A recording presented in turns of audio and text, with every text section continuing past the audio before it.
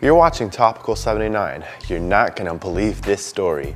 In Madrid, Spain, a female was arrested for actually concealing cocaine in her breast implants. She was traveling from Bogota, Colombia. The authorities have reported that the Panamanian woman which was arrested was located at the Barcelona airport. The cocaine found in her breast implants actually equaled to the amount of 3 pounds, no joke. According to the Interior of Ministry, they reported that the border police realized she had bloody gauze on her chest as well as fresh scars. This woman stated that she had just had breast surgery done. However, the police were still suspicious, which is why they immediately sent her to a hospital.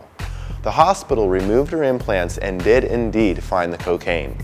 Drug smuggling is very common for European authorities, and they take every precaution necessary to prevent smuggling.